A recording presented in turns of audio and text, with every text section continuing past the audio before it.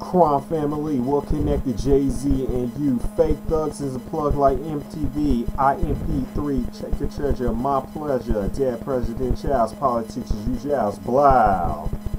That was good. That was good.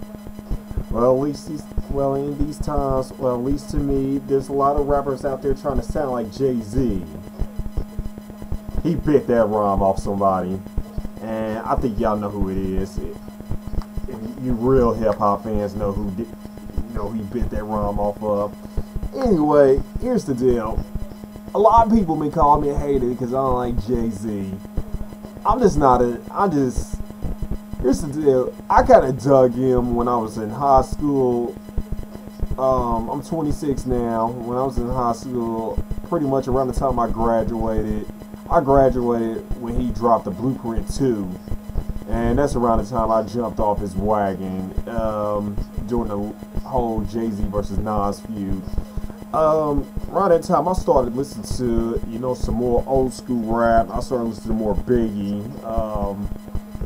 More often, I just realized, Nas is right. Jay-Z be biting his lyrics. That's the reason why I'm not a big fan of his. He's really not original whatsoever. I mean, he's no godfather to his style. There's no father. There's a father figure to his style, definitely.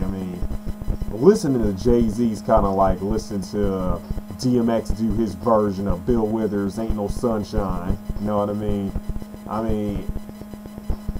Not only does he bite lyrics off Biggie, he's biting lyrics off of so many 80s rappers. But most Jay-Z fans, they really don't realize that because most of them, I don't know if you noticed this, but a lot of Jay-Z fans are not Biggie fans. They never really checked Big out. A lot of them are not fans of 80s rappers either, like I am.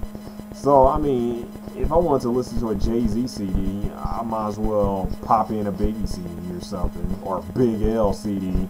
If Biggie and Big L never passed away, his career would have been, Jay-Z's career would have been a wrap a long time ago. You know what I mean? Pretty much, I thought Reasonable Doubt and Blueprint 1 pretty much did it for me. Those are classics. Reasonable Doubt, you gotta have, regardless how much you hate Jay-Z, regardless how much you got your head up Biggie and Nas' ass, you gotta have Reasonable Doubt in your collection. But, other than that, I can even go on the record and say I didn't care for Volume 2 The Hard Knock Life. But you can sit here and call me a hater all you want to. I don't care. Peace. Jigga, what's my motherfucking name? Jigga, and who I'm rolling with, huh?